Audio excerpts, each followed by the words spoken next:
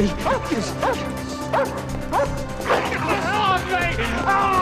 Out! Good girl. Thanks. Good girl. I didn't do anything! What's your name? Screw you. Screw you, you're under arrest for attempted rape until we nail you for the other 11. Prove it. Does he look familiar to you? That's him. That's the bastard who tried to rape me. See, screw you? Wasn't that easy? Detectives, better come down here. Sammy found a body. She's cold. Been dead for a while. I'll tape off the street. You. Looks like he was either trying to protect her or hide her. Got a wound to the back of the head. The blood on the ground could be a dump job. Shannon Coyle, 16, from Brooklyn. 6th Street and Park Slope. Logo on the backpack says WTP. William Theodore Preps, 2 blocks from here. Doesn't look like a robbery. There's $70 in the wallet and a credit card. This couldn't be our rapist. Lucky break, the dog found her. Not too lucky for the parents. Let's notify him, get him down to the morgue. Your victim died of a massive cerebral hemorrhage caused by blunt force trauma. Time of death? Based on body temp, I'd say between 10 and 11 last night. And she definitely had sex before she died. Found traces of spermicide. Rape? No genital trauma, but sex and getting your head bashed in don't usually go together. Get in touch with the parents? Father's out of the country. Mrs. Coyle and her son Brian's right outside. I'll wheel her in front of the camera. She wants to see her.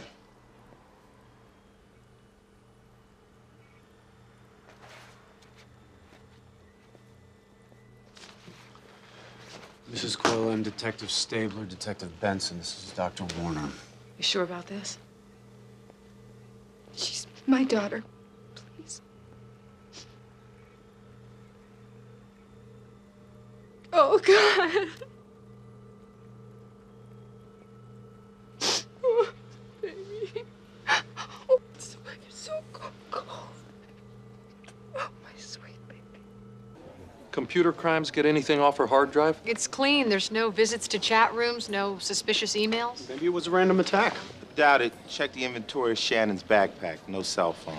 The perp must have taken it. He probably thought his number was stored in the memory. Which points to someone she knew. Well, Warner says that Shannon had sex, but the mother and the brother say that she wasn't seeing anyone, which means Mom doesn't know that Shannon was sexually active. Maybe your friends do. The school has given us the cafeteria for interviews. John, Finn, see if they can help us reconstruct her day. This can't be good news. Shannon Coyle was 8 weeks pregnant with a girl. Aiden's got to be the father. He can't be.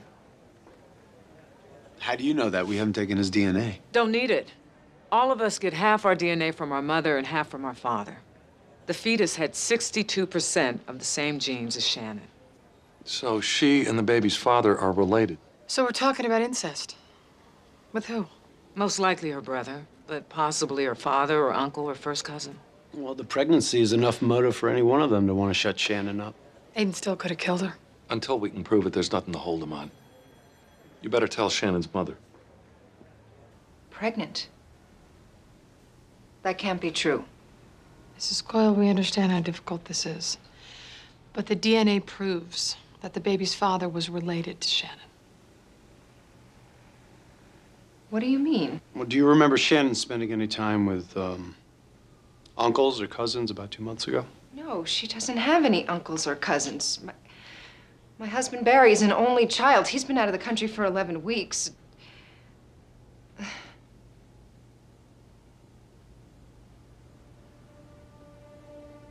Oh, God. No. Brian? Brian? Did you get Shannon pregnant? Tell me what you did. You tell me! Did you get her pregnant? You did. Tell me if you got her pregnant. Coyle, calm down. Come down the stairs. Mom, I never touched her. Shut up! You shut up! Brian, you're gonna have to come with us. Mrs. Coyle, we need your permission to test your son's DNA. Do whatever you want with him. Come on.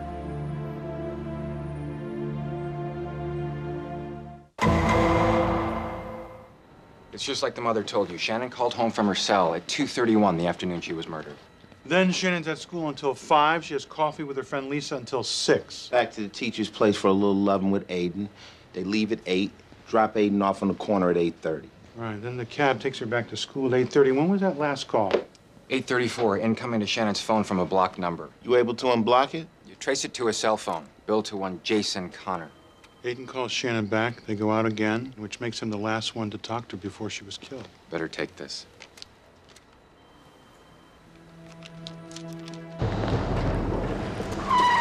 Sector car responded to a call for shots fired. They found him all bloodied up in the driver's seat. What the hell was he doing here? Working. It's his latest construction project across the street. 25 caliber Beretta jet fire. CSU found it under the car. Already dusted, no prints. Whoever did it wanted to make sure Jason Connor was dead, emptied the whole clip into it. Anybody think this is a coincidence? First, Shannon is killed. Now, her boyfriend's father. Why? The night of Shannon's murder, Jason Connor saw Shannon and Aiden in a taxi together. I think that Aiden Connor murdered Shannon and then his father. How you figure? Aiden finds out that Shannon's pregnant. He knows that he used condoms when they had sex. He thinks that Shannon cheated on him. The tragedy is it was with her brother. Yeah, but Aiden didn't know that. He kills Shannon, and then he realizes that the last person to see them together was his father. You murder your father to cover up killing your girlfriend? That's cold. Kid doesn't strike me as a sociopath. Captain, this kid has lied to us every single time we've talked to him. You want us to bring Aiden in? Mother's just gonna lawyer him up, especially now that Dad's dead. Ballistics traced the gun, bought in Pennsylvania in 1985 by Jason Connor. That narrows down our suspect pool. Yeah, to Aiden. Better not jump to conclusions. Gun's registered to Susan Coyle. Coyle family tree. We call it a genotype. We know Shannon's fetus should have had half its genes from Shannon and half from the father. I retested the DNA just in case the samples were contaminated. Got the same results. The fetus has 62% of Shannon's genes. So it was incest? Yes, but her brother Brian's not a match, and we know that Shannon's father Barry was gone for more than 8 weeks, so it couldn't have been him. So who got Shannon pregnant? At first, I thought there was another sibling that we didn't know about, or the family lied about no uncles or cousins. We checked, we couldn't find any.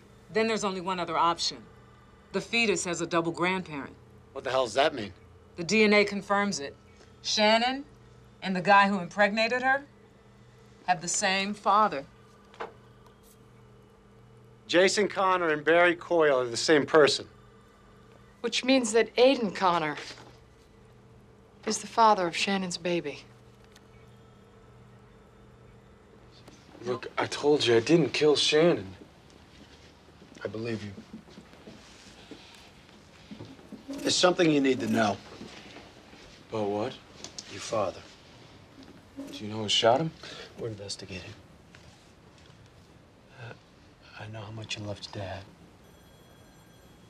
So what I'm about to tell you is not going to be easy to understand. Did you do something wrong? Aiden, your father was also Shannon's father.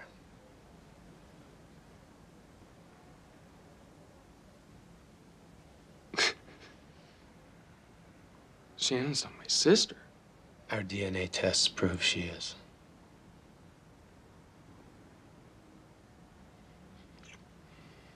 How can you know this? Because Shannon was pregnant, and we tested the fetus's genes. The fetus? Oh, God. Aiden, listen to me. This is not your fault. No. None of this is your fault. No. She was my sister.